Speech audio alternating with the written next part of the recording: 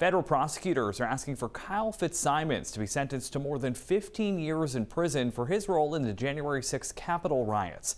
In a memorandum filed today, prosecutors say Fitzsimons was one of the most violent and aggressive people at the Capitol on January 6, 2021, attacking at least 5 different police officers and causing a life-changing injury to one Capitol police officer. Prosecutors are also asking Fitzsimons pay thousands of dollars in fines and restitution. Fitzsimons' sentencing is scheduled for June 13th.